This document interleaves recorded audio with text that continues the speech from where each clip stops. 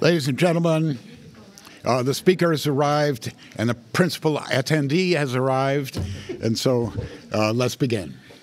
This is the program on constitutional government. I'm Harvey Mansfield, for what that may imply, and this is our first meeting for this coming semester or so. And for our guest today is Oren Cass, graduate of Williams College and also of the Harvard Law School, so he's been around this place for a while or before. He's the executive director of American Compass. It's an organization whose mission is to restore an economic orthodoxy that emphasizes the importance of family, community, and industry to the nation's liberty and prosperity. So before this, he was a senior fellow at the Manhattan Institute, where he was working on strengthening the labor market and addressing issues from the social safety net and environmental regulation to trade and immigration, education, organized labor, the whole caboodle. He writes for the New York Times, Wall Street Journal, National Affairs, and National Review, and he's written an important book, much prized by our friend Yuval Levin, called The Once and Future Worker. So before this, he was also domestic policy director for Mitt Romney's presidential campaign in 2012, and he was editor of the Harvard Law Review and worked for Bain and management company in Boston. So Oren Cass, going to talk on a conservative skepticism of markets.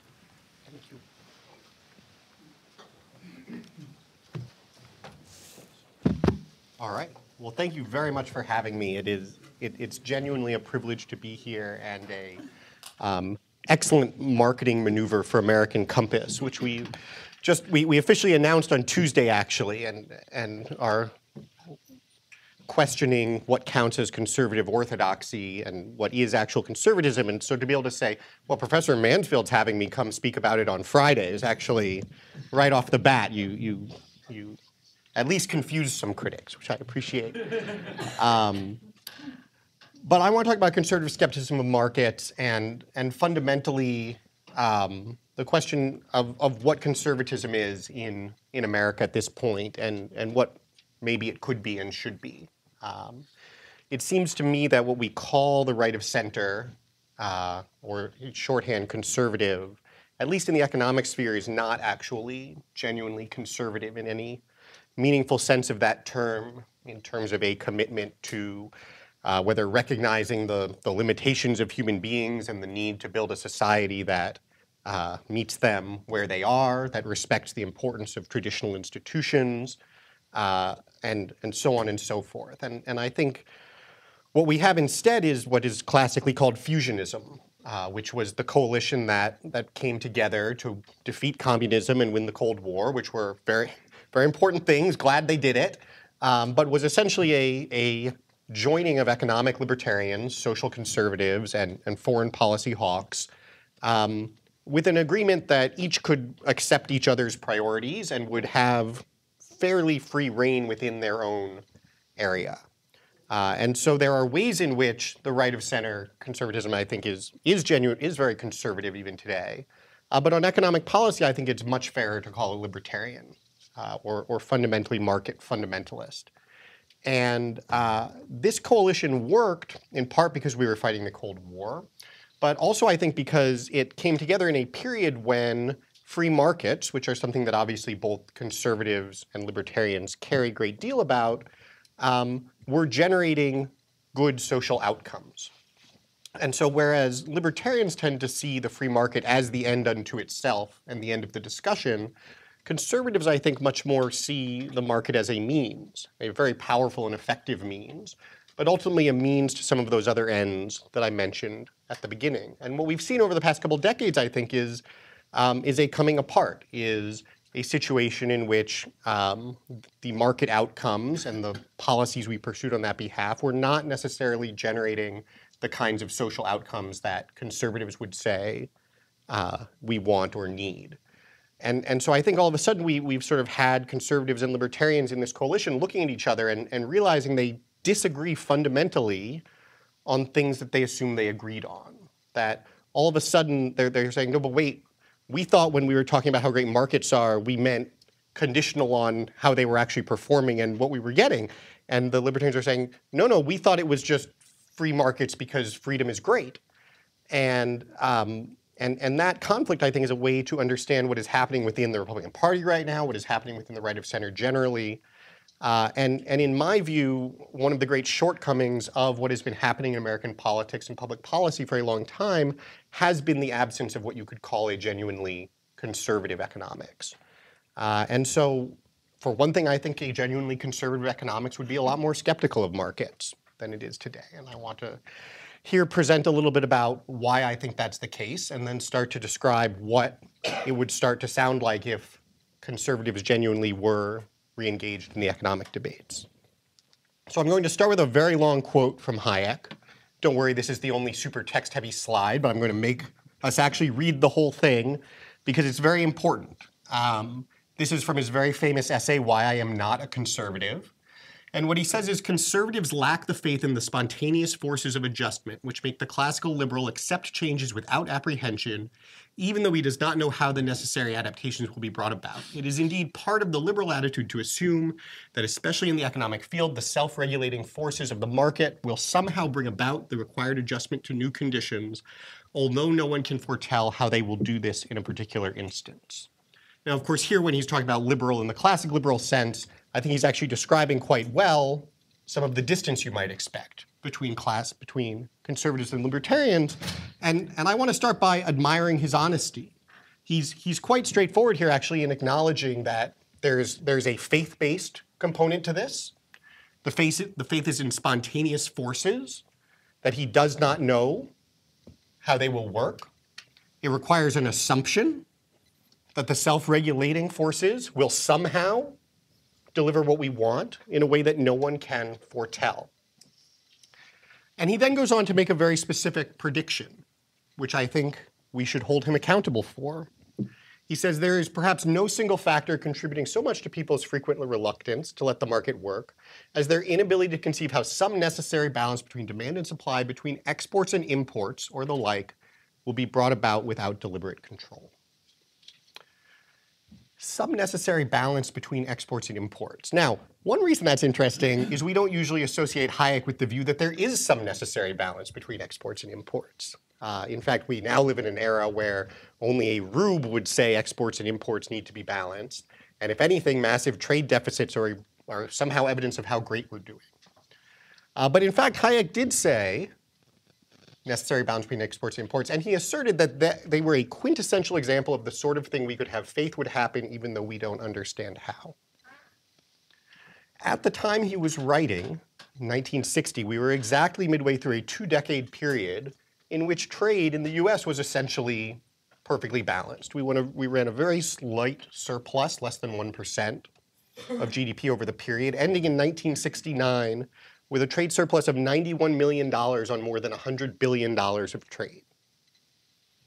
So the period he was writing in, this actually made a great deal of sense. But he was not describing a universal truth. In fact, we have seen just as well in recent decades that the self-regulating market forces can spin wildly out of balance.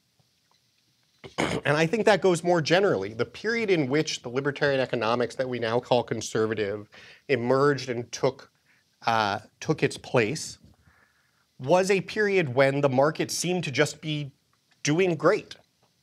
The march of economic liberalization seemed to be in lockstep with rising widespread prosperity. And that's classic of economics generally, which, though we like to call it a science, in fact, typically tends to be a lot of folks describing what they see going on around them. So Adam Smith is all about free trade and talking about mercantilism in the exact period when that's starting to happen. And then you get Marx during the exact period when the Industrial Revolution seems to not be going so well. And then you get Schumpeter in the exact period when you start to see this extraordinary technological progress and disruption. And then you get Keynes and all of that in the exact period when we had these problems of macro imbalances and questions of aggregate demand. And then you have Hayek and Friedman in the period when the market seems to just be doing fine with no one touching it.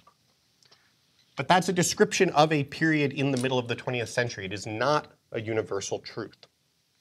And so I think what we need to think about more critically is when we actually should have faith in these spontaneous forces, because there are spontaneous forces and they can be wonderful. But when is it appropriate to have faith in them? And what are they actually going to do? Because the other place I think we've overstepped beyond excessive faith is expanding the scope of that faith, is forgetting that markets do particular things, but we shouldn't have any faith that they're going to deliver outcomes in areas where they do not operate, where the forces of markets that we like are not prevailing. And so we get what I call, somewhat cheekishly, the drunk donkey problem. And I think a very good example of that is when you think about the allocation of resources and investment economy-wide. So an interesting debate that's starting to bubble up on the right of center is questions of industrial policy and national economic development. And should we be concerned, for instance, that the US has abandoned its investment and leadership in industry, in actual supply chains that make things? I think the answer is yes, that's a huge problem. We need to talk about it.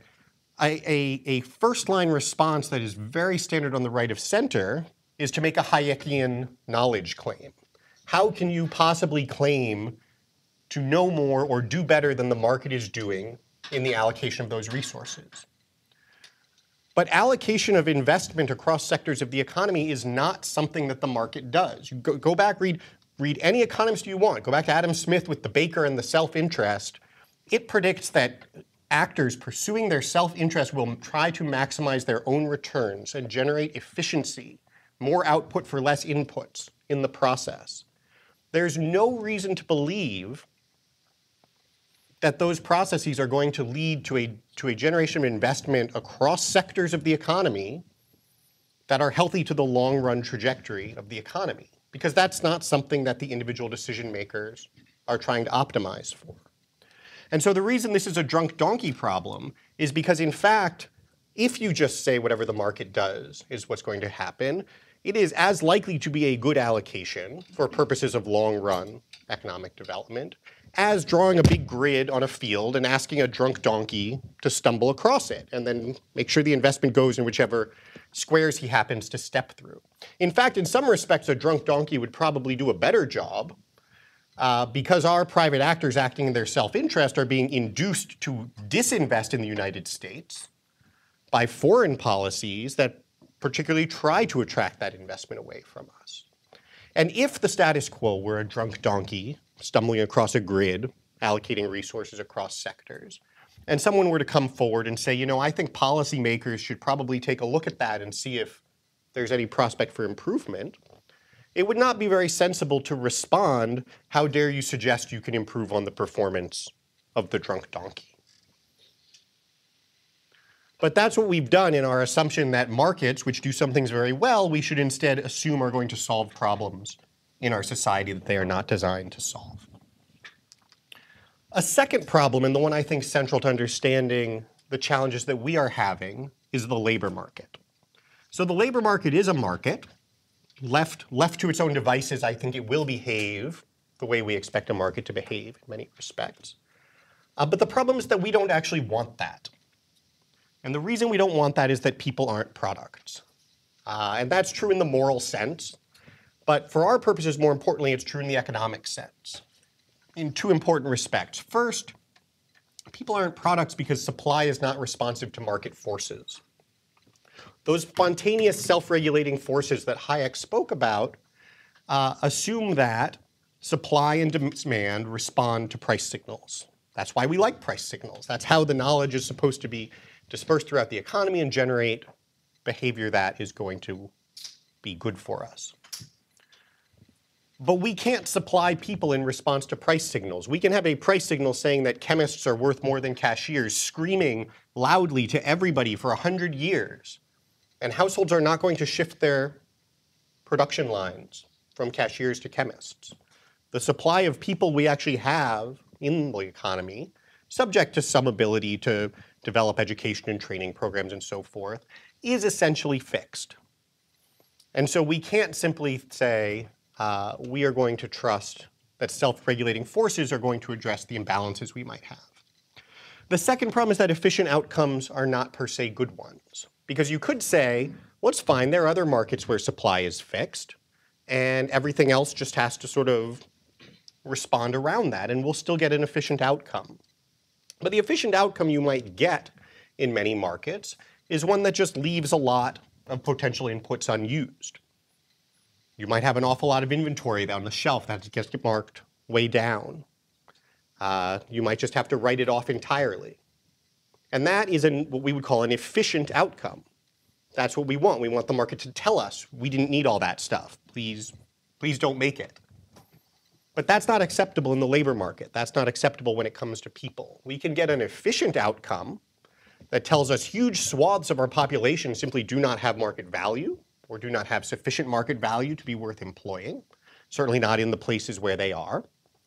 And that could generate a very efficient outcome for us if, again, by efficiency, we were simply saying we wanted to maximize outputs while minimizing inputs. But that's not actually going to give us, again, particularly if we are conservatives, the society that we want. And this is my illustration of the point. This is a map of every county in the United States, shaded by the share of income that comes from from government transfers. So 10% would represent 90% of the personal income is coming from actually earned income, and 10% is from government transfers. And as you can see, in 1979, we sort of had a nice peachy map, mostly 10, 20%, a couple places getting up to 30. And we had $6.5 trillion of real GDP. Now, if we fast forward to 2014, this is what the map looks like. Now, it turns out this is an extremely efficient outcome. Okay, we got substantial economic growth. We dramatically increased redistribution. And as a result, in terms of absolute material living standards, everybody in every one of those counties, not individual, but by segment, socioeconomic segment, however you want to cut it, everybody is better off. Everybody has more stuff. Everybody's material living standard is higher. And so we could declare victory and go home. This is the exact economic model that we've pursued. It's what I call economic piety, which is an obsession with the idea that there's an economic pie, and as long as you grow and divide the pie, everybody can have more pie, and who doesn't like pie? I like pie, but it turns out it also matters who's baking the pie. And a model that simply says we can push ever harder, yes, we're going to create winners and losers, but the winners can compensate the losers, is a very pro-market approach to economic development. And it is an extremely unconservative approach. And I believe that we are all paying the price for it as a result. So what's gone wrong? Well, it seems to me that when we think about what it would look like for a market to be performing well, what we should be asking for, what a conservative approach to economics should be focusing on, is a two-step model of how the economy actually grows and develops. We all love talking about step one, which is the dynamism and the disruption, right? These things are key and we should celebrate them. And the more you show you are sophisticated by celebrating most aggressively disruption and showing you care less than anybody else about the costs of disruption because you know how good it is. And disruption is necessary, but disruption isn't good. Certainly if you're a conservative, there's nothing good about disruption. Other things equal, if we could get more progress with less disruption, that would be better. And even to the extent that disruption happens, it's not necessarily good. And a really important example I want to emphasize here is let's talk about the mechanization of agriculture. So it's a very straightforward, well-understood point that, of course, it's great that we don't all still work on farms, right? We should celebrate the fact that once 90+% of people worked on farms, and now only 2% of people have to work on farms. Well, on the one hand, yes. I agree, that's great. But there's a but there that we assumed and then just forgot about altogether. If we had mechanized agriculture and said we only need 2% of the people to grow all the food, and then everyone else should just sit at home and wait for the tractor to come around and bring them the food, I don't think that would have actually been progress, certainly not from a social perspective. Okay, there was a second step that made the mechanization of agriculture actually a good thing. And that was on the back end, the economy that was generating new and better opportunities for people. In fact, that's the only reason the mechanization of agriculture was a good thing. It's that it freed up the people that we had something better for them to do. But that process isn't automatic. And in fact, it's broken down. This is productivity in the manufacturing sector over 3 recent periods. Productivity growth is actually a pretty good measure of disruption in the sense that it shows the extent to which you can build more stuff with less hours of work.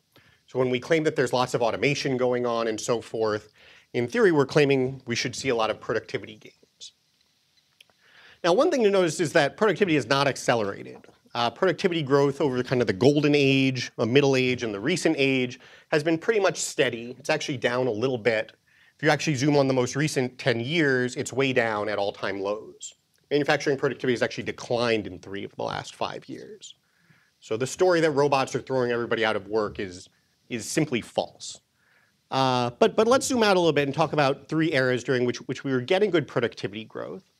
And it's striking to see that while the story is that we've lost all of these manufacturing jobs because of all this productivity growth, in fact, there's no correlation whatsoever between losing manufacturing jobs and productivity growth. And the reason is because there's a second question. How much more stuff were we making? In the first period, value add in the manufacturing sector was rising faster than productivity.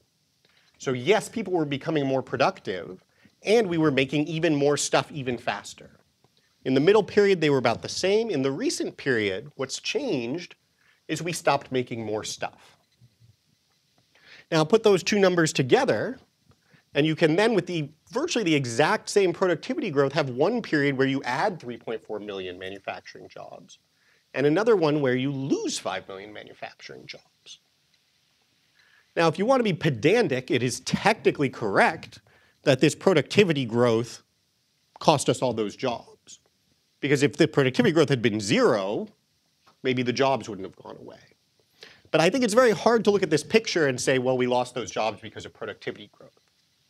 We lost those jobs because we lost the second half of the process. We lost the market that was actually taking the productivity gains and using them to create more and better opportunities for people to make more stuff. And so economy-wide, I think we have what I call the James Harden problem. I don't know hopefully we have some basketball fans in the room. And hopefully, as a true basketball fan, you hate James Harden. For anyone who's not a basketball fan, James Harden is a remarkable player. He leads the league in scoring every year. He was recently the most valuable player. And he does that mostly with a very unique move called the step-back 3. The step-back 3 is when he dribbles for 15 or 20 seconds out of the 24-second shot clock, then charges 2 steps in as if he's going to dribble to the basket, gets his defender leaning back, steps back a step, and hoists a 3-point shot.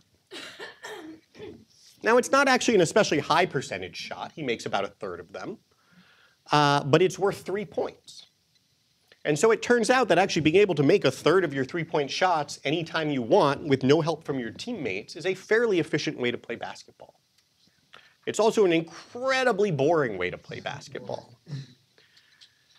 And there's beyond wanting to spend a minute complaining about James Harden, there's a point here, which is that I think there's a really interesting analogy between how we think about market economies and how we think about professional sports.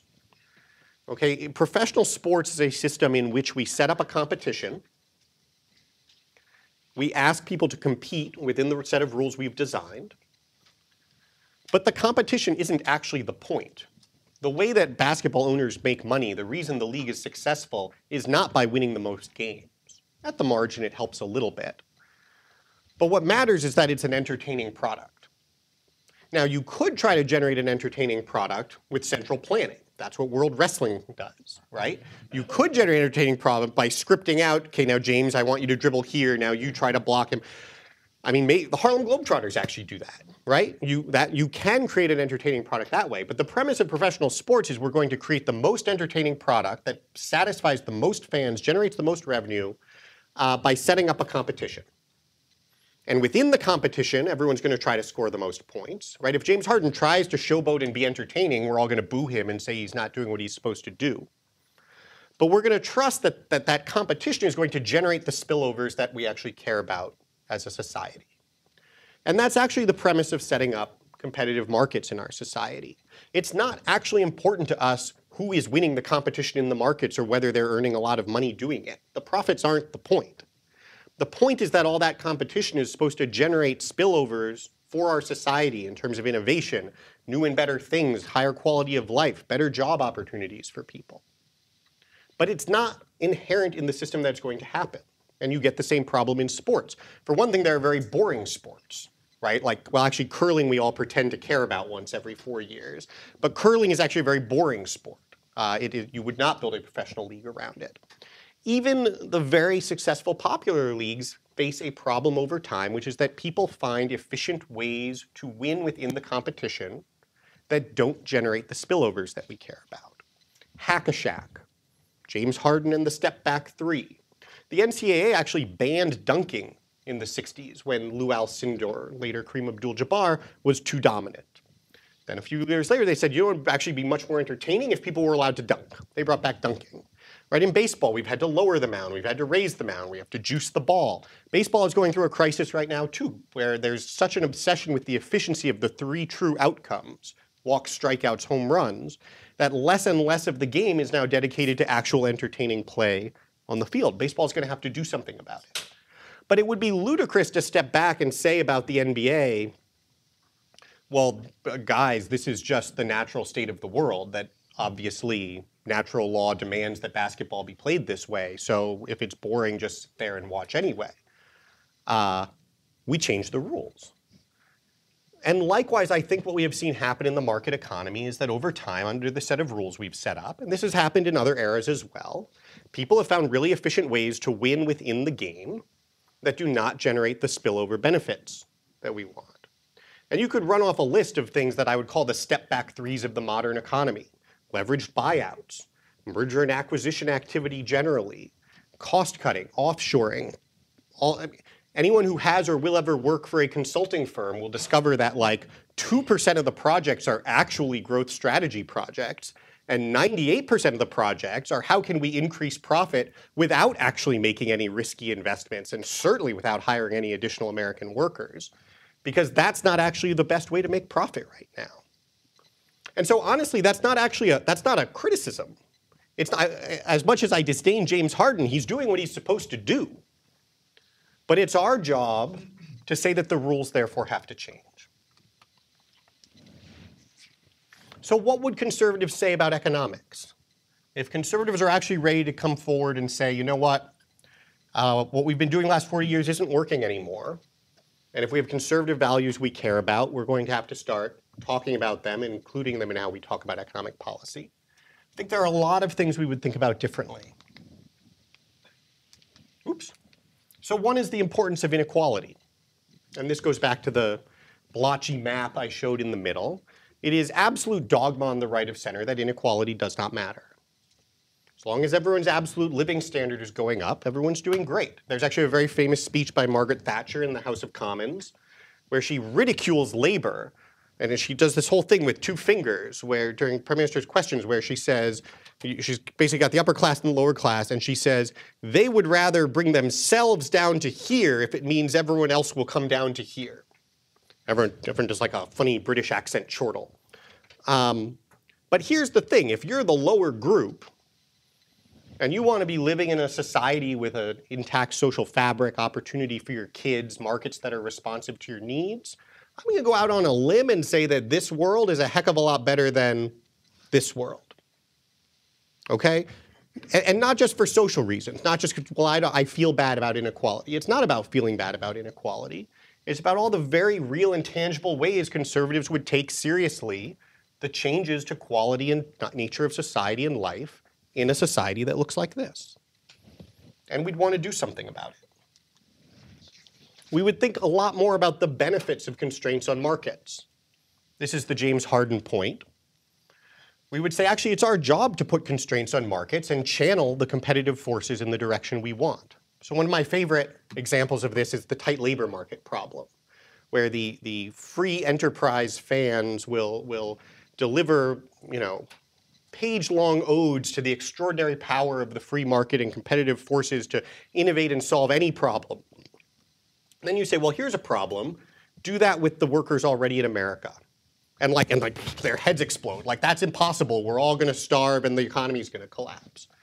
But I don't think that's true. Actually, I think if the key problem you had to solve to be a profitable businessman in America was finding a way to productively generate profit with the workers who are actually here, I think we'd actually get a lot of really interesting, innovative competition that did that.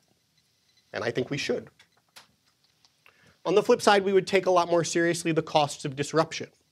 We would stop saying, and actually I'm a hoarder, so I was looking recently at my first Econ 101 paper I wrote at Williams College, which is a little 500-worder on the wonders of free trade.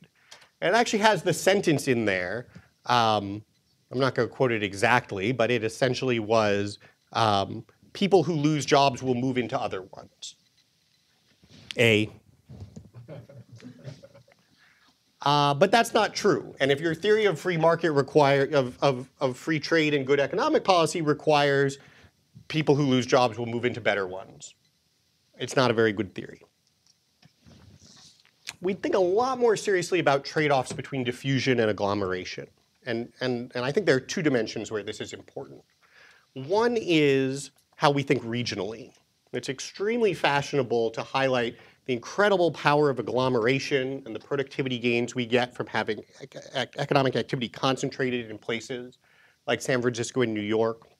Now, for one thing, I'd go take a look at that research. It's not sure it's quite as good as our salutes to regression analyses would have us believe. But more importantly, there's a second side to the equation. What are the benefits of non-agglomeration? Or put another way, what are the costs of agglomeration? What happens to everybody else when you agglomerate? Because they're not all going to move to San Francisco and New York. And one way to see that is to ask yourself, at the margin, let's say we were thinking about where the next unicorn was going to set up shop, which would be better for America, if it set up shop in San Francisco or if it set up shop in St. Louis? Now, agglomeration economics tells you it would actually be better if they set up shop in San Francisco because they're going to get all those benefits, they're going to be more productive and efficient and successful. I don't know that there's anybody who could look at the real world around us and say it would actually be better for the total utility of this country to have that business based in San Francisco than St. Louis. But we're going to have to acknowledge that there's more to the story than just all of the great benefits of being in San Francisco. So that's one, the geographic one. The second is we celebrate all the efficiency of conglomerates, and there is great efficiency to that. But conversely, we also have to actually recognize the incredible value of local ownership, right? I don't deny that Home Depot will sell you a screw for less than a small hardware store would. That's absolutely true. But that is not the end of the economic conversation. That consumer welfare maximization is not the only thing we would take seriously. We would ask what the value of local ownership is to the fabric of the community, what it means to the opportunities that people within that community have if there's an employer who's actually based in making decisions in the community, and so forth. And so that would be part of how we analyze things. We would think a lot more seriously about value of non-market labor and value of non-market goods. It's a really awkward problem for our market fundamentalism that most of the things we care about in life are not in the market. Like, oops, well, maybe we should have had that in our models. But if you were to kind of make your stacked bar of all the things that determine your quality of life and satisfaction with life, the share of them that you actually buy and sell or have a price is just not very large. And so to assert that we are maximizing welfare when we maximize consumer welfare is simply a foolish assumption or assertion. So I did goods first. The labor point is one that's been driven home to me, especially over the last 24 hours. I just put out a report showing how the costs facing a household have gone up much faster than a male wage earner has seen his wages rise. Now, one of the responses to that from the economists of the American Enterprise Institute has been, well, thank goodness the emancipation of women has ensured that both parents can work all the time and therefore they can afford all these things. Now that's true. One of the ways households do manage to afford all these things is to have two parents working. And in fact, during the editing phase, I was pressed a lot on the question of, well, shouldn't we be showing this relative to household income? And I said, no, I'm not going to show it relative to household income unless you can tell me how I'm going to calculate all the value that a parent who's not in the workforce brings to his household and his community. Now, we pretend that you can fully substitute that with a daycare center, but that's not a full substitution at all. And especially if we were conservative, we would take much more seriously the value of all of the work and effort people who are not in the formal labor force provide, and the losses we suffer when we trade that off for labor that comes with a wage that we can count as GDP. You can tell I'm getting to the bottom of the page, so don't worry, I'm almost done. We would think differently about the relationship between capital and labor. I for the life of me, cannot figure out why it is a valid assertion that policies that maximize shareholder value in the short run will also be good for workers in the long run, but policies that maximize wages in the short run will ultimately be good for shareholder value in the long run is not an equally valid claim.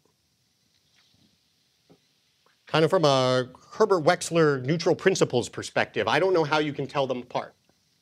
I don't think either one is necessarily true. Certainly neither is true everywhere and always.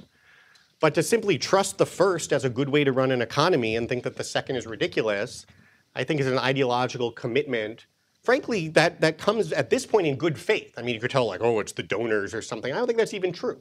I just think it's something we don't think about. And conservatives would. We would grapple with the free trade, free market dilemma. At a place like Harvard, I feel like I should have to bring a trilemma, but I only have a dilemma. And it's this: free trade, free markets, pick one.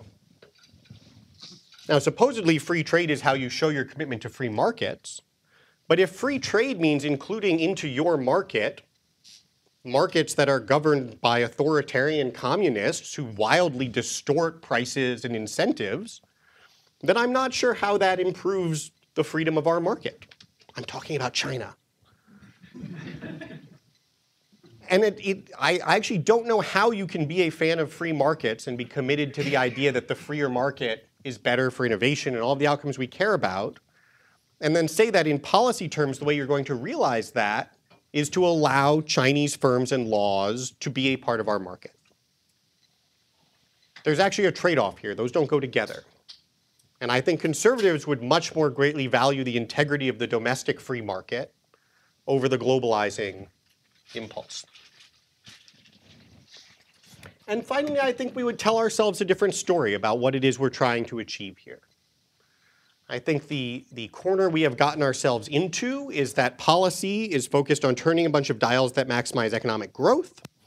And as long as we are maximizing economic growth, all the other good things we want in life will follow. Again, not a very conservative way to think about the world, and in my view, not a very good way to think about the world. And it is that problem is being borne out in the fact that we've done a lot of dial twisting, and yet our capacity to generate growth in our economy keeps going down. I think it would make a lot more sense to flip that around and say economic growth is an emergent property of a healthy society. And the way we maximize growth over the long run isn't the Tax Cut and Jobs Act. It's a policy environment that's actually going to get the foundations of our society right, and that when those things are right, the growth will come, as it did in an era when, by the way, union concentration was 5 times higher and the top marginal rate was 3 times higher. And the same goes for individual liberty, and this is a point I think Senator Josh Hawley makes very well. The way that you maximize individual liberty for our society is not to make sure we are maximizing the individual liberty of every single decision for every person at every point. Actually doing that is a great way to make sure you end up with an incredibly unfree society in the long run. And so those great things that are in the mission statements of all of our think tanks, free enterprise, individual liberty, limited government, I agree, we want all of those things. But the conservative looks at those things and says, the way I get those isn't by just evaluating every economic policy with, as Jack Spencer, the head of economic policy at Heritage said, just asking the question, what maximizes economic freedom? We get those things by actually being thoughtful about the policy environment that's going to build the good society that actually lets us realize those in the long run. Thank you very much.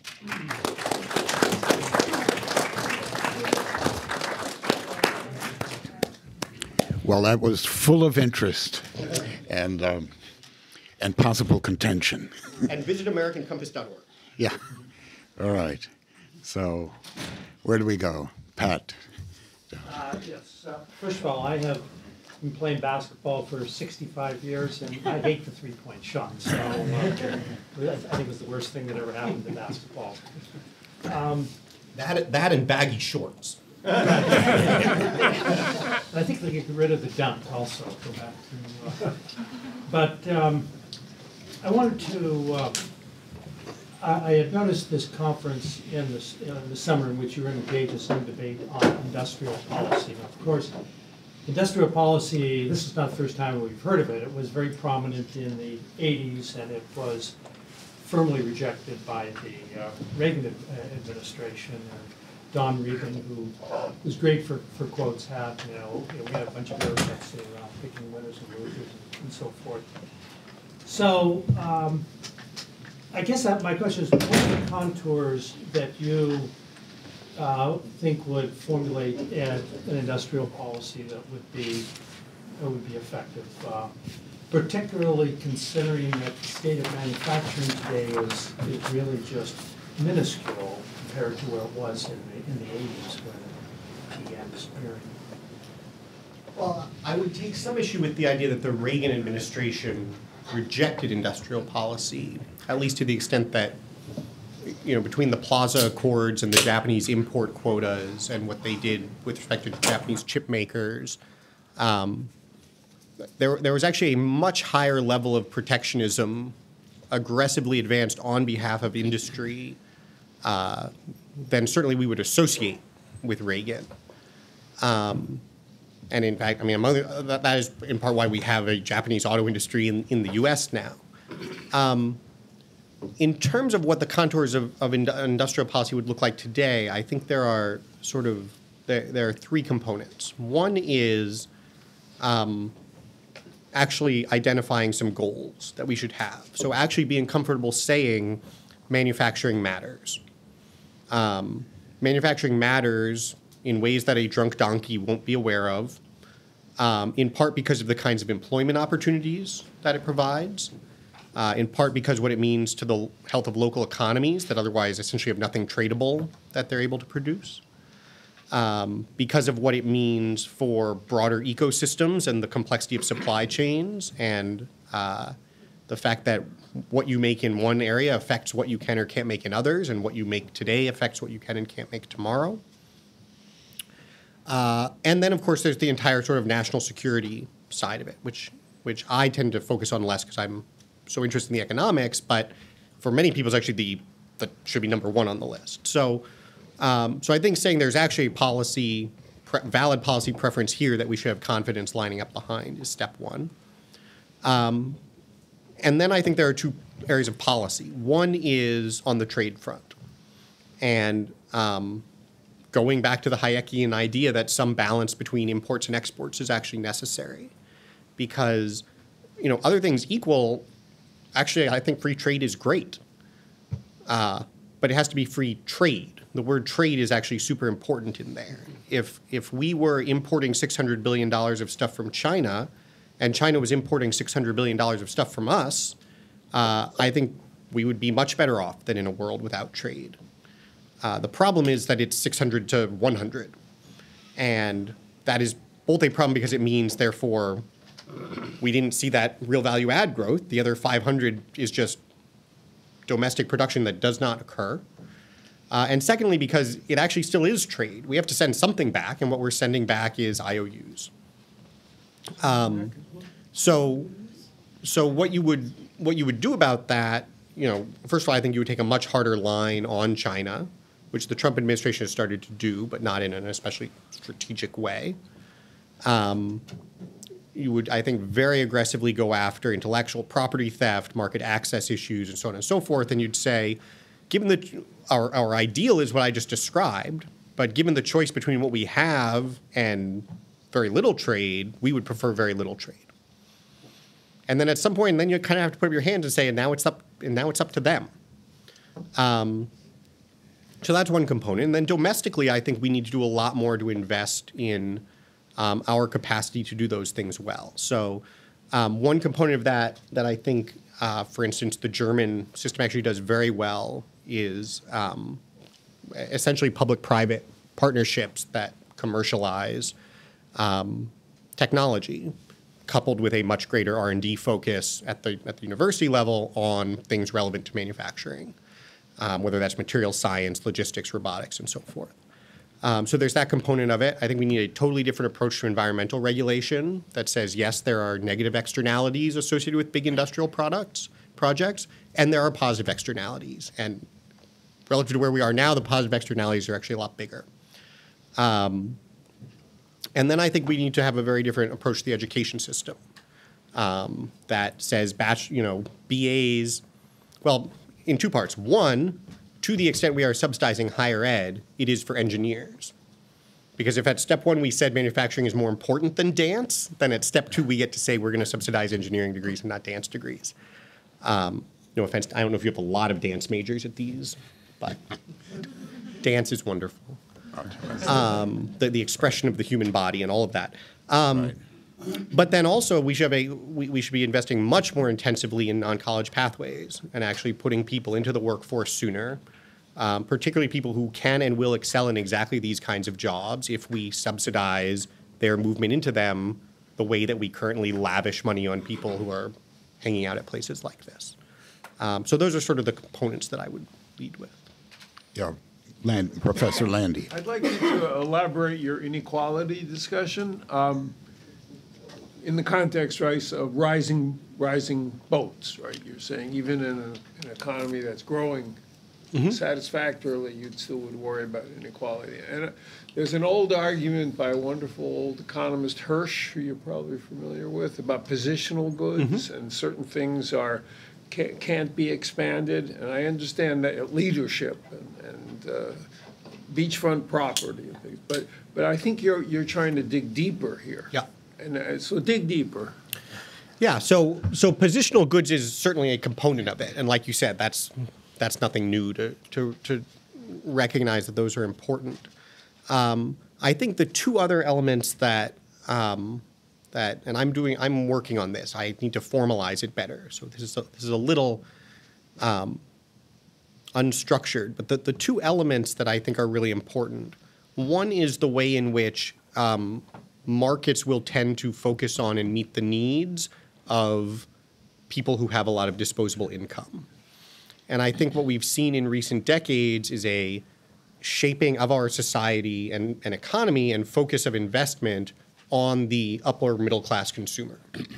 And if you have a huge divergence in economic well-being, even if you're still seeing absolute material gains at the bottom, I think you still end up in a position where essentially the economy and society aren't for you anymore in a sense. And yes, there's actually a very important emotional and cultural element to that, but I think there's also a very tangible utility element to it. So an example would be, so two very different examples. One example would be vacations. So 50 years ago, the standard family vacation was a road trip to a national, I'm wildly overgeneralizing, road trip to a national park and you stay at the Howard Johnsons. Today, all of our investment in hotel and vacation amenities are, from a profit maximizing perspective, wisely focused on much higher end vacations. And if you are someone who has a little bit more income than you had back then, you could still do the road trip, but we've focused much less on the quality of the natural park experience, and the motel is going to be not nearly as good, and so on and so forth. And so that's a substantive utility issue, and then along with that comes the problem that also the idea of doing a road trip and staying at the motel is now a punchline for Saturday Night Live, not something to be proud of taking your family on. A totally different example, the other extreme that I think is really interesting is in a market like healthcare, where you have risk sharing. And so whether or not you as an individual can afford and would be best off in a system that frankly said some of the highest end treatments are just not affordable to you, your insurance premiums still reflect a market that assumes that everyone should have access to those treatments. Now, could you address some of that with deregulation and offering different kinds of insurance products to different people? Maybe. But you'd still have a problem that then, among other things, all of the best doctors are going to be serving the people who are in the high end of the market. If you want to try to hire a teacher for your community, you can't pay them as much as the teacher in the higher community. So I think that divergence is really important. Second category is network effects. There's a book I highly recommend by a Stanford economist called The Human Network. And it takes all of the very interesting research being done on network theory and dynamics of networks and applies it to human relationships. And what he shows is that human networks naturally, I'm going to forget the cool technical word for it, but sort of separate. And when you have separation in networks, you then get very interesting systemic behaviors. So the example he uses is, let's say you have two clusters of people. Do you have his name? Something Jackson, Matthew Jackson, All right. The Human Network. Reviewed by yours truly in the Wall Street Journal. Okay. So the example he gives is, okay, let's say we have two clusters of people, and let's define some basic rules. Let's talk about dropping out of the labor force. And let's define the rule that if half the people you know drop out of the labor force, you drop out of the labor force too. And he says, all right, so let's draw this network, and let's say there are sort of a relatively high level of connections between the two sides of the network. And let's call these a high income and low income network. You can pick a bunch of nodes and have people drop out, but it doesn't cascade because people also still have connections to the other side. Once you thin the number of connections between the two sides below a certain level, it cascades. And instead you get to an end state where everyone's out of the labor market. Now, on the one hand, that's a totally abstract kind of theoretical thing, but I think it's describing something true, that as we get greater divergence in incomes, we naturally get greater divergence in where people live, in what their networks are. I think people, particularly who go off to college and end up with networks based around colleges, end up with a much higher share of their relationships not even being local. And you lose all of the cross subsidies that you used to benefit from in a community by virtue of being the low-income people in a mixed community. So those are examples. Yeah, Susan Chow. Yeah, a couple questions. Firstly, just because you just mentioned it, maybe you could say something about how this would translate for healthcare purposes. But the second thing, also just stemming from what you just said, I'm extremely sympathetic to, and but I'm not conservative. I'm not a conservative, but I love almost everything that you say. Makes you conservative. But it's all in the name, right? It's all in the name. That's a problem right there. Yeah, it's all a definite. But I do come to these things, so I guess that says something. You speak a lot about local community, and maybe this is where the conservative thing kind of does, the little platoon and all that. But you also are very careful to talk about our country and our national interests, and this also would distinguish you from some free market people who say, no, the relevant, it's the whole world, and if we're, it's not our benefit, it's the whole world's benefit, and people in India are richer and so on. So what if some of us are poor? It's better for the whole world. But you're focused on our country and its interests as a legitimate kind of parameter to. So that being the case, what about civic identity? Nationally and not simply locally. In other words, I'm wondering if you could say something about the way inequality harms a sense of when everybody took the train, whether it was first class or second class, those great old movies from the 30s, the 20th century, when the rich are all in their private planes and the rest of us are sort of in the steerage of in the regular, it sort of destroys a sense that we're all in it together, which can have really damaging repercussions down the road. When the rich lived in gated communities and they don't have to mess with traffic and so on. So what about that part of it? In other words, the national interest, the political interest, which has to be more than local. Is there some way in which your conservative critique of the market would translate nationally? Yeah, so I think the national component of it is very important. There's a very interesting tension within these right of center debates right now, which is that if you were to go ask people like, well, what do we call Oren? That was weird. They'd say, oh, well, he's a national conservative. That's actually the term being used for it right now, because this idea of a national identity as contrasted with the kind of global, who cares as long as GDP is going up model, is a distinctive component of it. But you're right that it conflicts somewhat with the local emphasis. And so one thing some of the folks being called national conservatives say is, well, it's all relative. In the world where the kind of neoliberal alternative is globalism, then yes, we would like to say, let's not forget about nationalism. But our ideal isn't, well, let's do everything at the national level. Our ideal in a lot of cases is let's get back to something more local. So I think there's a lot of tension in the relationship between those things. In my mind, the national component is incredibly important to focus on for two reasons. One is that our politics is national. And that is the level at which we have a lot of our fights.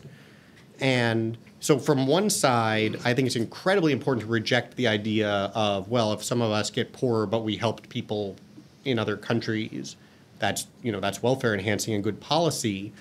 If you want to make that case as a matter of foreign aid, that's fine. But if we're going to be a democratic republic, then the constituents of the elected representatives are the interest group. And that's not a xenophobic or provincial view. That is a description of how it has to work, or everything else actually breaks down when you start pulling on it. So I think it's still, that's the defense of America first. Yes, absolutely. Right. Which, by the way, was John McCain's slogan, right? Like, was it? That's weird. Like, yes, actually, it's, I guess it was country first. But yes, it's actually bizarre that someone would try to contend that they want to be a leader of the American people, but they are not going to advance the interests of the American people. I don't know how you go down that path coherently.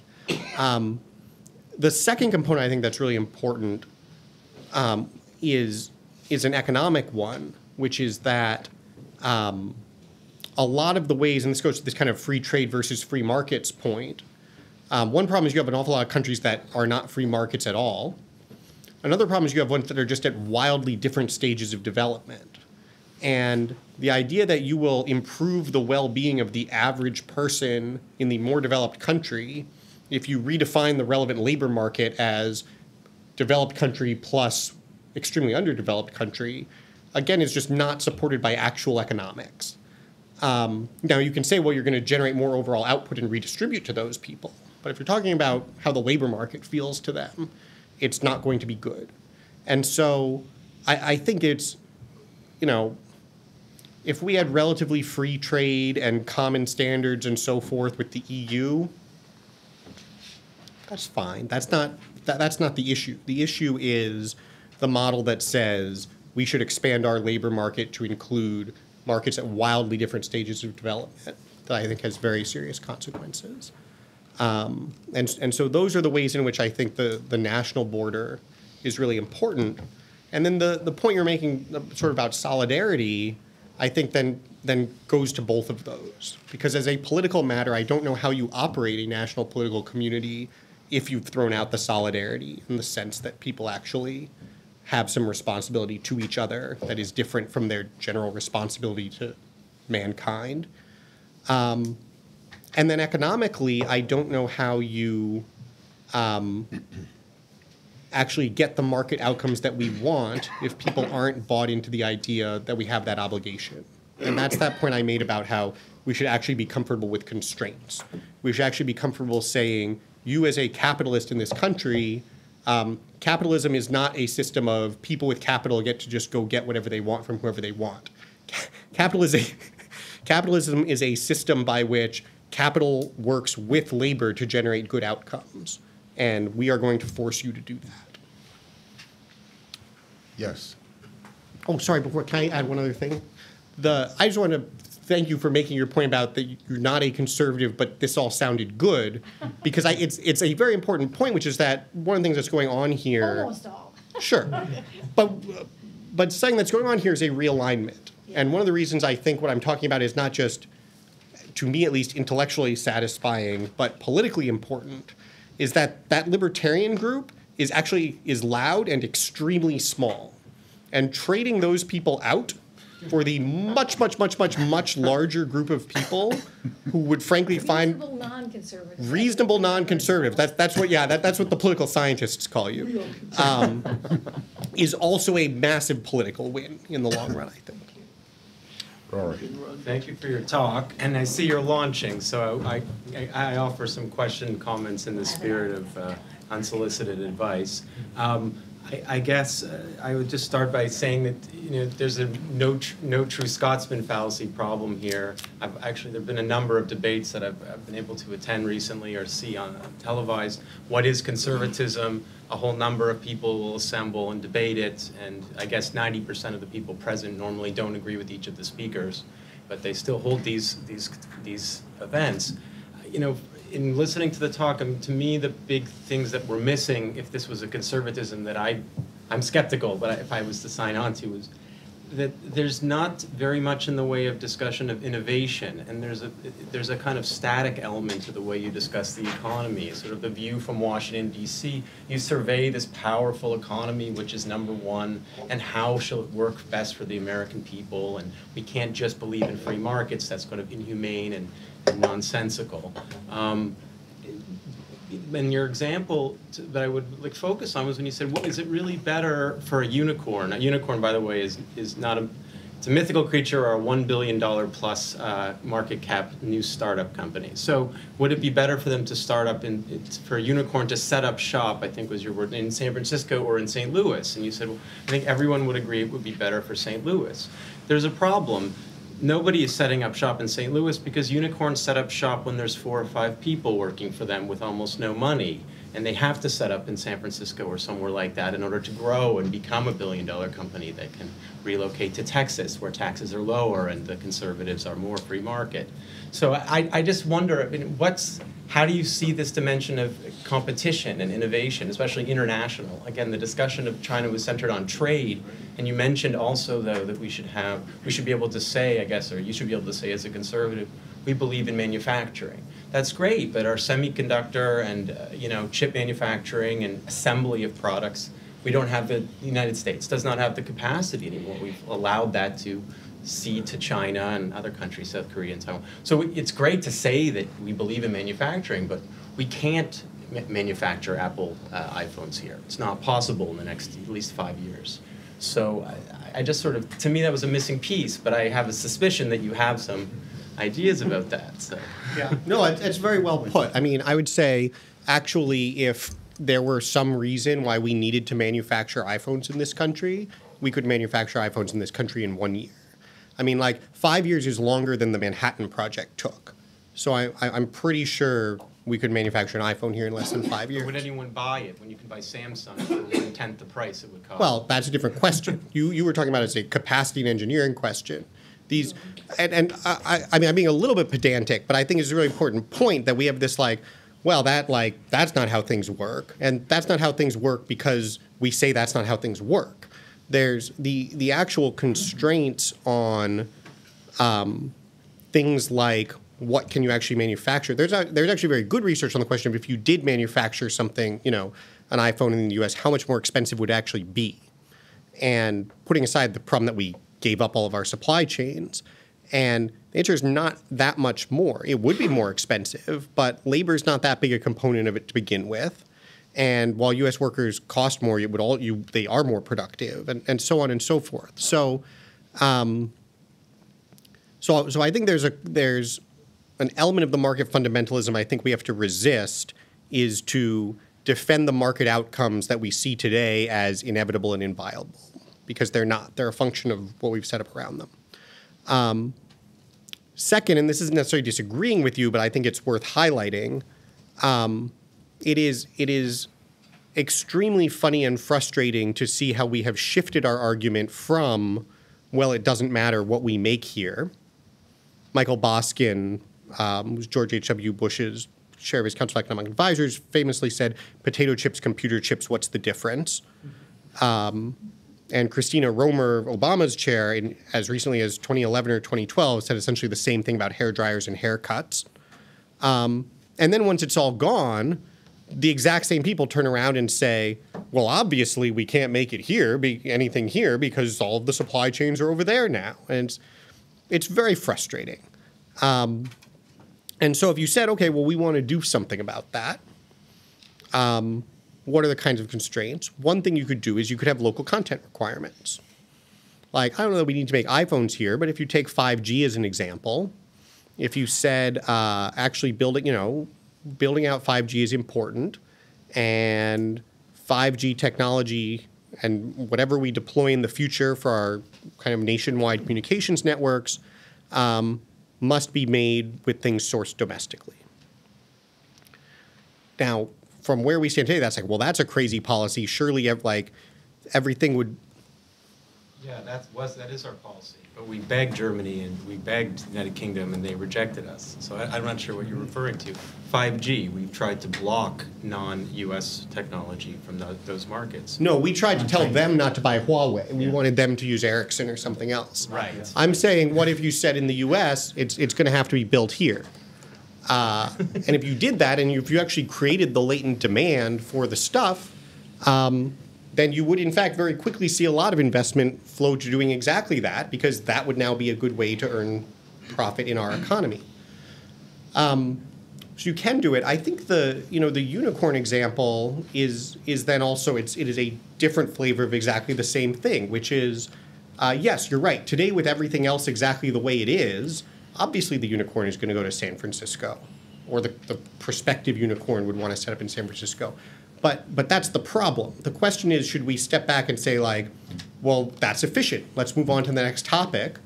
Or should we say, gosh, that's actually probably not a great trajectory for our development. And certainly, should we have said 20 years ago, that's probably not what we want to have happen over the next 20 years. So what is it that sends everybody to San Francisco? And what policy levers might we have? Now, one example of a policy lever we have is all of our funding support for higher education. If we said federal research grants are now capped by MSA, so yes, everyone can try to work in Cambridge and Palo Alto, but they're going to be competing for the same this much grants, and there's going to be just as many grants also available to people at the very fine universities in St. Louis. You would very quickly spread out the research efforts nationwide. Now, I anticipate someone in the room is thinking, oh, but the research would be far less productive if it were spread out that way than as it is concerned. To which I would say, first of all, that is merely an assertion for which there is, which we don't actually know is true. And secondly, yes, there are costs and benefits to things. And if the result of this were some marginal decrease in the rate of certain types of innovation, but a much more broadly diffuse allocation of talent and innovation, I think, again, in the long run, that would probably be a lot better. So we could do that. We could also design our tax code in a way that your marginal tax rate was dictated by the wealth of your zip code, not just your personal income. Like, well, that's a crazy outlandish thing. Like, no, it's not. Till 1913, we didn't even have an income tax. Why don't we say the top marginal rate is 20% in most of the country, going up as high as 80% if you choose to live in a place where the average income is above $1 million. That's actually not a rhetorical question. Why don't we do that? Ask Elizabeth Warren. Manny. Mr. Lopez. Yeah, I enjoyed the talk very much, and there are many things we can do. But my question is, what will we do? In other words, as a conservative, I'm sort of more impressed by political than economic forces, and sizing up the power of nationalism, let's say, in China. You know, if one was an objective observer, wouldn't say, I mean, one never likes to say anything in praise of a despotic country, but it does seem that the Chinese can draw on a certain kind of ethnic attachment and nationalism and ask for sacrifices from its citizens, that I guess I don't see America now being able to do in the same way. And I'd like to think it was possible, but I really doubt it. So, for instance, it does seem to me, if we call China's bluff and say, well, it's either this or, well, we won't have trade with you, you know? We would win that. I do think we would win that. But will we do that? Because that would involve a huge disruption and sacrifice. I mean, one thing I imagine would certainly happen is that stock values would fall dramatically and a lot of people would be angry. And then in the U.S. we have elections and you know, the ability of Americans to say, well, you know, it's going to be tough. It's going to be tough, but we need to do this as a people and so forth. I can see the Chinese constantly doing that and it resonating, but with us, no. And 5G also is to me a shameful example for the U.S. Shocking, because there's no question that's been the strength of the U.S. that kind of technology and IP for so long, and the Chinese have been so far behind, so ridiculously far behind. And then you get 5G, Huawei run by a military officer of China. They set on this campaign, very deliberately engaging in criminal acts of theft against American companies and Japanese companies, and then they end up holding the vast majority of IP on 5G. The only American company that comes anywhere, has any share that you could speak of in this, it's way behind, is Qualcomm. And what's striking about Qualcomm is it's being sued by the U.S. government. Why? Complaints of Apple. One of the greatest friends China has is Apple. And so that again speaks to, I think, the lack of strength of political nationalism that's partly the effect of a long-run effect of liberalism, I could say. But anyway, I just want you to address that question, that factor, if you would. Yeah, I mean, I certainly think it's a fair point. I'm not here to say Mitch McConnell's going to ram this all through the Senate next week, but I do think there's problem of looking at where we are and not where we should be going, which is like something Pete Buttigieg would say, like I apologize for my Pete Buttigieg meme. But what I mean by it is that I think what you're describing is exactly right, and in a sense exactly what I mean when I say that we have not had conservative economics in this country for the last 40 years. And that has been not just detrimental to a particular political coalition, I think has been detrimental to the way we as a nation think about a lot of these problems, that these fights have, and the way that we have been conditioned to process these issues play out in this incredibly narrow space between classical liberals and progressive liberals, where we all agree the goal is to grow the economic pie and maximize consumer welfare, and the only question is which set of policies grows the pie the fastest and how much cutting of the pie to do. And when you are in that, and by the way, and we are both going to assert that these are all purely win-wins, like right up through the Green New Deal and massive tax cuts, like equally ludicrous things to claim are pure win-wins. And so merely as long, like there are no trade-offs in life thanks to the wonders of this weird ideology. And yet, if you step back and like try to poll the actual American people on what they believe, what I am describing and calling actual conservatism, I believe the best data suggests like you can get about 40% of the country for that. There are kind of significant segments that are kind of pro-business, conservative and sort of very progressively socially liberal. And then there's like the 2% that's actually like, I'm socially liberal and fiscally conservative, Michael Bloomberg libertarian.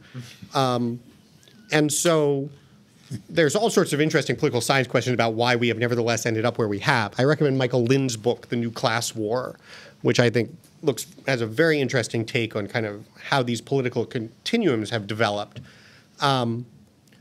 But I don't know what would happen if people actually started talking this way. And if we have learned anything from Donald Trump and Bernie Sanders, it's that there are an awful lot of ways to get up and talk that people thought like, well, obviously you can't talk like that are in fact wildly more popular than the way everyone was talking. And so obviously we will not be, we will not be China and proceed down that path. But America has a actually pretty good track record, whether it's the repeated religious revivals or,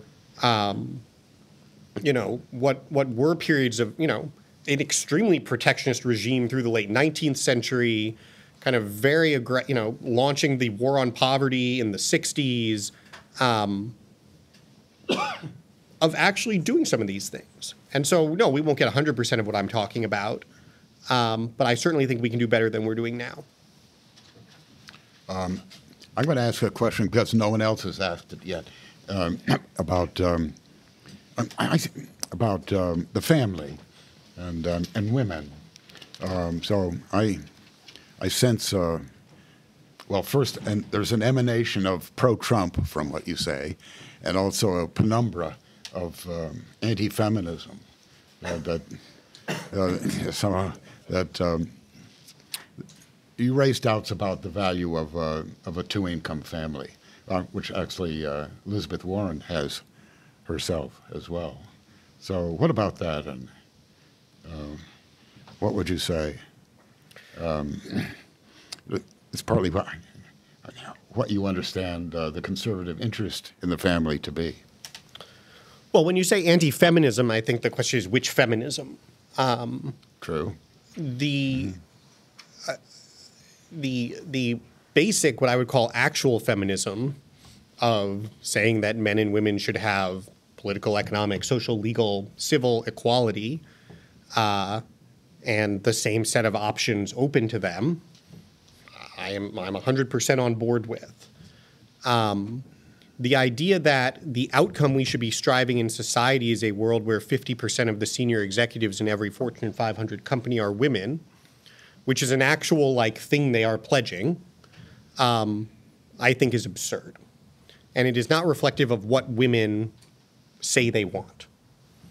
And for women who do want that, they should absolutely have that opportunity and should not have any obstacles to pursuing it. But if you set that as the goal, then you actually end up with a very strange problem, which is that when you're setting your hiring policies and promotion policies and so forth, you actually have to discriminate against people who want anything else. You actually have to advance a model that, we have to go down this path of sort of, let's make sure we have a paid leave system that ensures that women are working right up until the moment the child is born and surely will return to work shortly thereafter. And don't you dare suggest that you have any sort of other flexible options that they might prefer, because if you do, then that's going to ripple forward into different outcomes down the road. And so it seems to me that we both should have a much more aggressively pluralistic acceptance of what people want and recognize that, therefore, the outcomes we are going to see based on what we know people say they want are not going to be perfectly statistically distributed. And then secondly, I think we should actually be comfortable having a view of an actual affirmative preference, which is that we should want families that have a parent staying home with kids, especially when they're young. And it can be either parent, and it's for that family to decide. But when we are thinking about the well-being of the children, I mean, it's actually funny. One of the places where there's actually very good, consistent social science research right now is that daycare really is not very good for little kids. Studies keep coming out on that, and everyone keeps getting very upset about them, and then they keep coming out. And really, are we going to be stunned that the way that humans evolved to raise children and have in all cases throughout history is proving to be a good way to do it? I think we should probably be comfortable saying that. And then we should also equally value all of the other things that it means to have somebody doing work outside the market, which we don't today. Okay, but listen, aren't you making, in regard to the family, an exception to your rule that consumer preferences, as they are now, shouldn't rule. Oh, no, because isn't it the case that either you're for feminism or you're against it? And it's true there are different feminisms, but most of them favor the principle that a woman should leave the house and have a career and get the same kind of honor and respectability in life that a man can get. well, first of all, Don't you either have to push in favor of feminism or against it? Just to be clear, are you against the suffragettes? Would you take away the vote? I mean, let's go all the way. Yeah, don't raise utopian questions. I would like to disassociate myself from that comment. First of all, no, I reject you are for feminism or against feminism because I think it gives far too much power to radicals to define the term in ways that is not what most people actually understand the term to be and really confuses the debate. So I think to the extent that the term has therefore become unuseful, we have to talk about what we are actually for or against. And that's why I distinguish civil, political, legal, economic equality of opportunity from seeking perfectly distributed outcomes. With respect to the thinking about how things are versus how they might be, I would speak in my own defense in two respects. One, I am speaking about how people would like it to be. That is, people consistently report on surveys, women consistently report on surveys wishing that they were not working full-time and are dissatisfied with the extent to which they are working, particularly when they have young kids. And both men and women across races, across education levels, share that view. So it is in a sense, just as people have consistently for a long time said they wish they could have had more kids than they have. So that's one component. And then the second component is the idea that sort of career success is the measure of sort of honor and standing in a community. I'm not going to deny that there are places where that is the case. But I am going to deny, one, that it is widespread the case. That is, it's very funny that the exact same progressives who insist that obviously it's incredibly important that women be in the workforce to accomplish those things also then turn around and lament all of the horrible bullshit jobs and terrible employment conditions and how bad jobs are. I mean, it's fine to say like, well, obviously being a Harvard professor is great, but the idea that like raising a family and being an active member of a community and doing all of those things is like less fulfilling or rewarding or honorable or respected than the median job in this country, I don't think is true. And to the extent it is true, that is something we should change and be very comfortable standing up and saying you are wrong about. Very good. Those are very anti-feminist remarks. Those are extremely pro-feminist remarks. Okay. Tom. Running through your criticisms of conservative conventions is that it's better to have more people working. And in this advanced technological society, it isn't just the Yang Gang that wants a guaranteed annual income, but even Charles Murray has suggested it too. And I just wondered what you thought about that, which sort of removes that element of criticism. Yeah. I disdain universal basic income. Excuse me. For a couple of reasons. One, and this sort of goes to the substantive, how do the components of this fit together, is it seems to me the standard that we should be calling for is self-sufficient households. That the family is the relevant unit of economic analysis, and a family should be a productive contributor to a community and able to support itself. Not obviously by growing its own food and make its own medicine, but by creating as much value into the society as it needs to take, in the market as it needs to take from it. I think that is a very good thing to focus on, in part because of the implications for life satisfaction and meaning and community and culture, but also because of those ends we were talking about, like limited government. That if what we actually want at the end of the day is the society of free people and limited government, I think that has to be the table stakes that we are building around. And universal basic income, I think, abandons that. There are two more political reasons that I strongly object to universal basic income. One is that it is a release valve, get out of jail free card. It is the upper class saying, wow, we are going in a bad direction.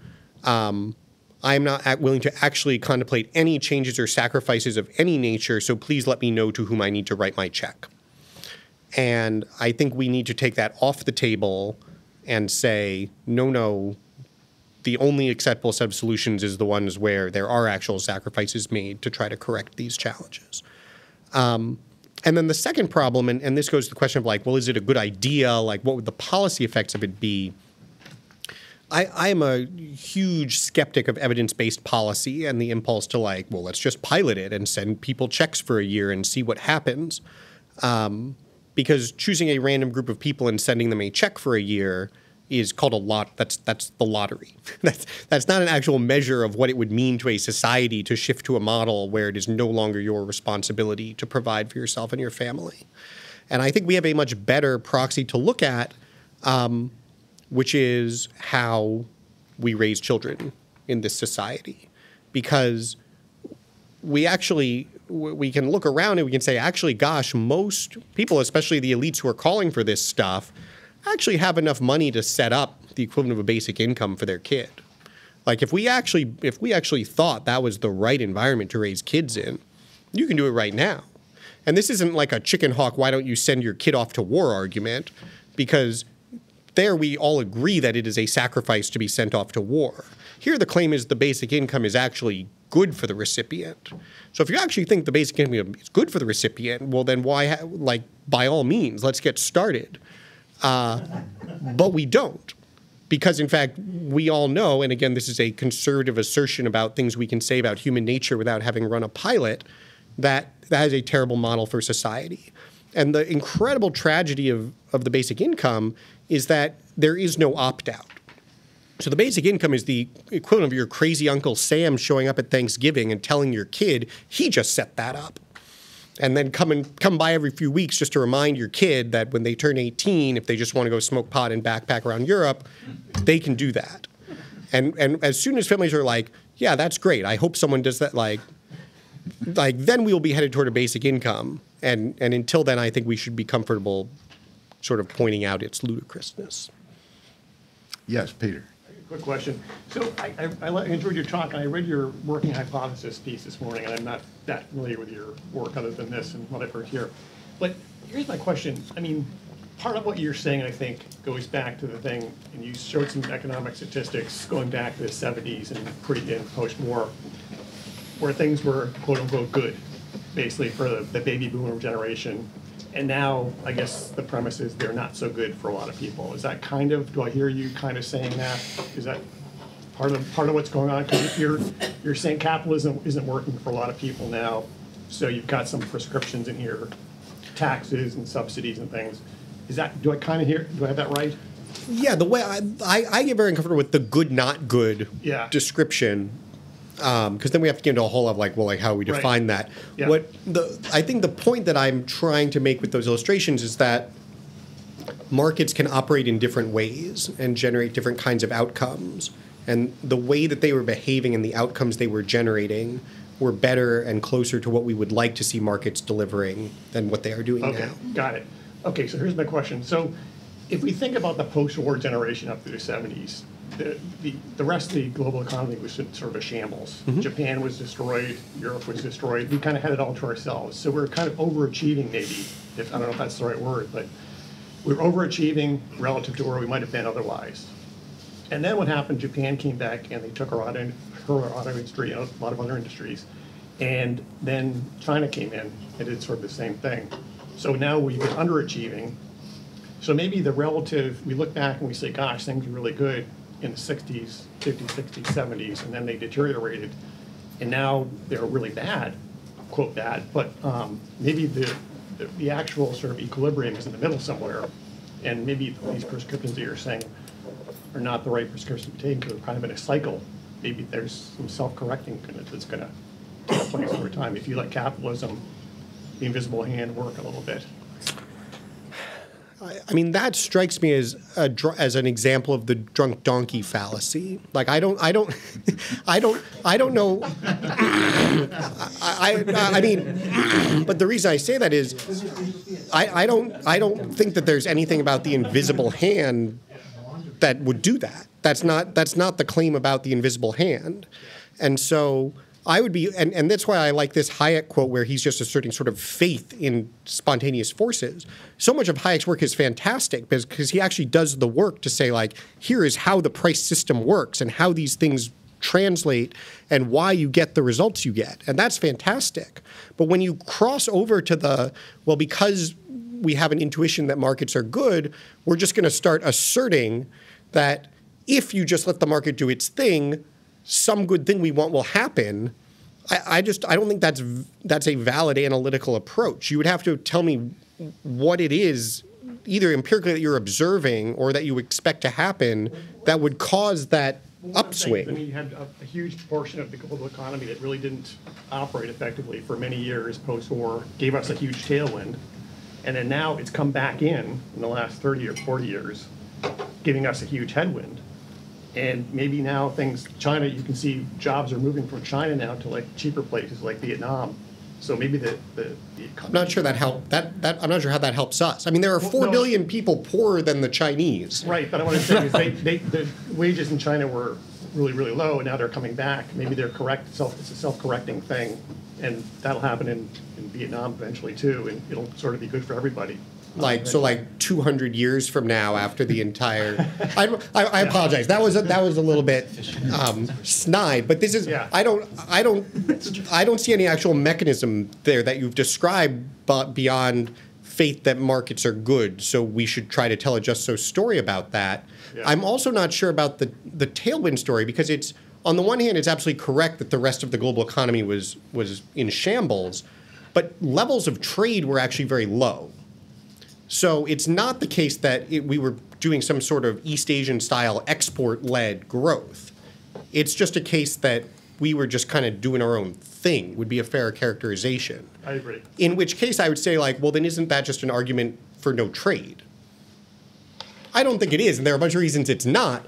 But if what you're saying is, well, gosh, when there wasn't global trade and we just had our domestic market, we had all these great things and high levels of innovation, and then once we started having a lot of global competition, it went away. Like, you could conclude some different things from that, is all I'm saying. Yeah, no, I know you could. You're right. But I'm saying is we look back and, like, my parents, they had, they're long retired now. They had things, quote unquote, good, and now younger people, millennials, don't have things good according to sort of the narrative.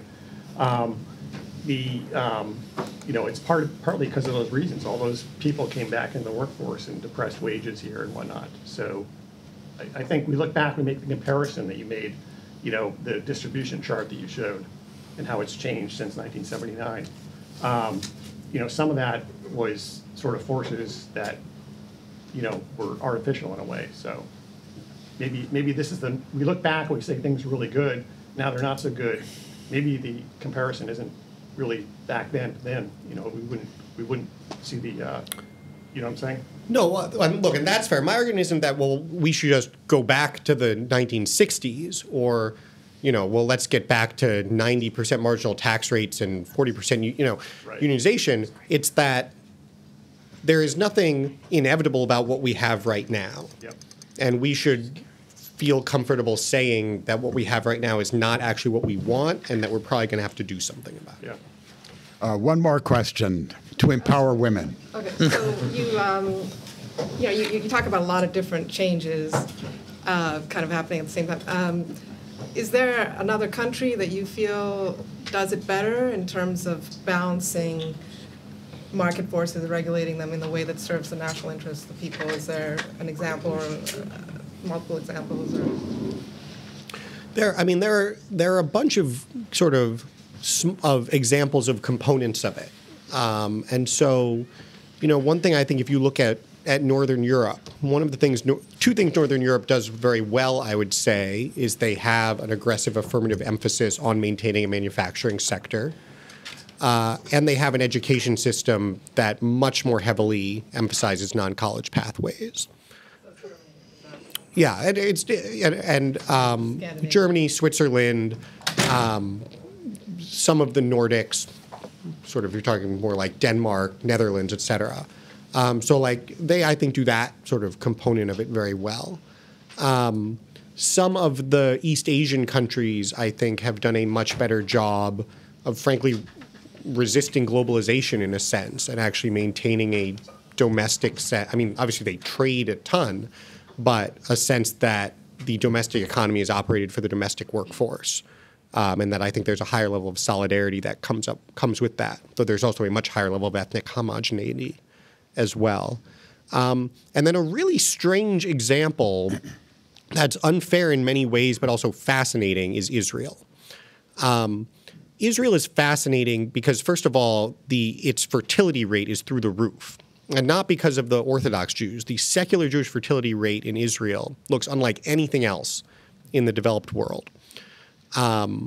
They have pursued an incredibly aggressive industrial policy to become this, incredibly diverse, advanced, innovative economy from a starting point where I don't know what theory of comparative advantage in economics you could come up with, where you're like, well, looking around, like, Israel's going to have more companies on the NASDAQ than like any country but the U.S. It has a much more intentional approach. Now, there are some very unique things that you can't replicate about Israel, like the fact that it is under constant existential threat, which helps with the kind of cohesiveness, like the fact that it has a universal conscription program that accomplishes a tremendous amount, that deprioritizes colleges, builds cross socioeconomic networks. And so it's not like you'd say like, well, we should just implement those laws. But I think it is informative to look and see that you can have that there are different knobs in a modern liberal society that can be in very different positions and can actually generate very different outcomes. Well, thanks. This has been wonderfully disruptive. Thank you very much. Yeah.